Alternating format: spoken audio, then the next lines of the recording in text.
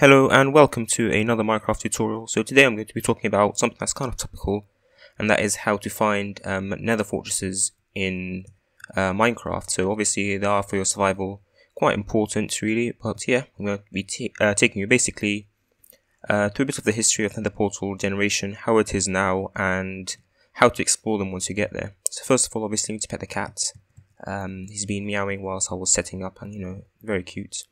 First of all, obviously, if you want to find another fortress, you need to find the nether, or get to the nether at least. And you do that by making a nether portal. So a nether portal is at least 4 blocks wide and 5 blocks high of obsidian. Although the corners don't need to be obsidian, they can be any other block that you want. Obviously, because I'm in creative mode and have unlimited obsidian, I can make this. And you light this by using either a flint and steel or a fire charge. So obviously, again, because I'm in creative, I have a very fancy setup here. Oof. Okay, so here we are in the nether. First thing you want to do before you go finding anything in the nether is take a note of your coordinates. You can do that by using F3 in Java Edition. I don't know about Bedrock Edition. I don't really play Bedrock Edition for good reason. But yeah, especially with the new nether update 1.16, the nether's far more difficult to traverse and you can get disorientated quite quickly. So yeah, so essentially how are nether portals, fortresses rather, generated? So before they were generated in kind of lines going north to south. So what I would do, say I started a new survival world, I'll go to nether, and what I'll do is I'll travel either east or west, and then I'll find another fortress. And if I find another fortress, I'd explore it for a bit, and then if I want to find another one, I'll just go either north or south. However, in 1.16 they completely revamped how they spawn. I believe they actually made them spawn more frequently, but there are now what appear to be rules regarding how to find them. So first of all, what you need to know is that I have a low render distance here because I'm recording and my laptop can't really handle it.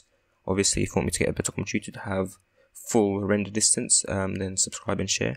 But yeah, 7 chunks. If you actually want to explore, this is not just for nether fortresses but exploration in general, you should ramp it all the way up or as high up as you can. Second thing to note about nether fortress generation is that they are what appear to be biome specific, so they tend to only spawn in 3 biomes. So the first one is this one, the soul sand valley. This is quite easily characterized by the soul soil, soul sand and fossils. There's also will be a lot of blue fire or soul fire. Be careful of that, it does twice as much damage. But ghasts and skeletons generate or spawn here more often as well. Obviously I'm in peaceful, so I don't get loads of mobs lagging me out. But yeah, so there's a chance for you to find the fortresses in the Soul Sand Valley. Second biome that you can find them in is the basalt deltas. This is like very obvious what it is. This is basalt, this is of blackstone, this is of magma, and this is of lava. In my it's called basically, if you're on survival, this is very difficult and dangerous to traverse. You also have here a lot more magma cubes spawning, and they will hop onto you and deal lots of knockback, and into the lava you go. Not very nice, but at least nether fortress spawn here. Third one is the nether waste, so that is just the normal nether from before. Loads of netherrack, lava, etc, nether quartz, and so on and so forth. Now when I say, so the 2 biomes actually that they don't spawn in are the crimson forest and the warped forest. Now when I say that they don't typically spawn in, I mean they won't spawn in the middle. So they could actually spawn in, for example, nether wastes, and they might encroach onto a crimson forest or warped forest, and hint, that's what's going to happen in this video.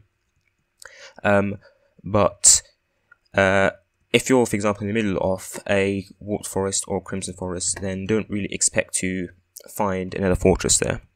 I would suggest that you leave that biome and you, look elsewhere. So as far as for my tips for exploring them, or for trying to find other fortresses, just stick to nether wastes. They are far less perilous than the Soul Sand Valley and the Blackstone, basalt delta. And also it's far easier to see along, so you can spot them with your higher end distance.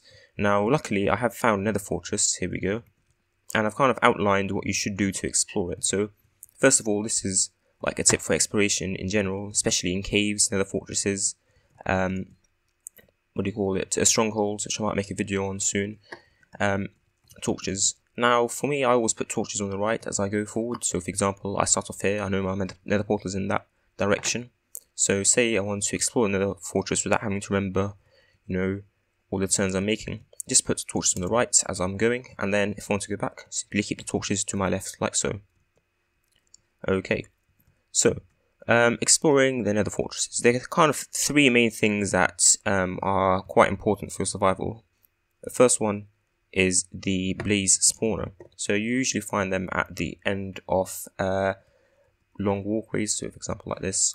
And you can see here, there's a blaze spawner. Obviously, like I said, I'm in peaceful. This can be a good source of blaze rods. I like blaze rods because that means I can do potions, and I especially like making potions of weaknesses, golden apples to cure villagers. Hence, that's a very good thing to do in survival, especially in Java Edition. If you get villagers that are cured and give you good trades, you are basically set for the entire game. And I've also made a video on that, on how to cure and get good trades for villagers. It's my current most viewed one, so I'll probably put a card to it if I can be bothered, or rather if I can remember. But yeah, they're also a good source for blaze powder, which you get from blaze rods. So when you want to go exploring and trying to find a stronghold, they're very useful. And also an XP farm. If you want a small, cheap XP farm, then yeah. Okay, so the second feature is, well, as you can see also here, putting torches. Oh yeah, as a side note, you can see here there's a warped forest. So this is the edge of the warped forest, and as you can see, then the fortress kind of encroaches into it, but not quite. So that's something to bear in mind. So for example, if I was like deep into the warped forest, I wouldn't expect to find one on another fortress, but since I'm in the edges, you know, there's a chance to find it. So the next two structures that are kind of important in Nether Fortress are the chests and netherrack farms. Now, as you can see, you can't see any here, and that's because they are found not on the exposed walkways, but rather down below. So what you want to be looking for is this structure here, which is stairs. I mean, it's quite obvious. So if you go in here, again, torches, so I know which way to exit. You can see that there are stairs. Not all of them lead to what you want. So, for example, this leads to your death, which you probably don't want in survival. But, I mean, you play the game how you want to. But that's lava. Not good. But if you keep going around, I think there's also lava here, if I remember correctly. Oh no, here we are. So you can see here there is a netherwort farm. I mean, it's not much of a farm, but netherwort grows fairly quickly and has a fairly good yield. And it's very useful for making potions. So not potion of weaknesses, but if you want potion of slow falling. Fire resistance is very useful if you want to do further nether stuff. There, and they can be grown in the overworld as well. So if I were you, take even one, because you might not want to make potions right now, but the soil might be, nether wart might be useful. So take one, take some soul sand, and get farming. Now they also have chests. Again, these are in the walkways here. These have some good loot, saddles, horse armor. You can get those from villagers, although it's leather horse armor you get from villagers, not better horse armors. But you can get saddles from villagers. But they also have iron, diamonds sometimes, etc. And like I said, a good tip for exploring Nether Fortress is torches everywhere.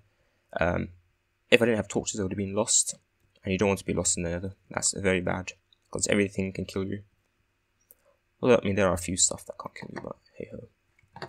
So yeah, I mean, I think that's pretty much it for exploration and finding Nether fortresses. So if you liked this video, make sure to subscribe and share amongst your friends. And yeah, goodbye.